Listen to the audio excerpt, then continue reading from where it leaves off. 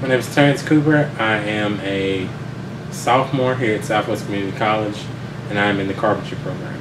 And the reason I chose to come to Southwest for the Carpentry Program was when I went here originally a couple years ago, I learned a lot about the people and a lot about the teachers, and I figured it'd be best to come back here to a place where I knew people.